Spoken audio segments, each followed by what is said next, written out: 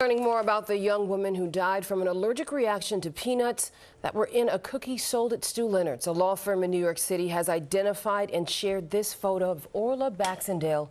She was a dancer who moved to the tri-state from the UK to pursue her dancing career.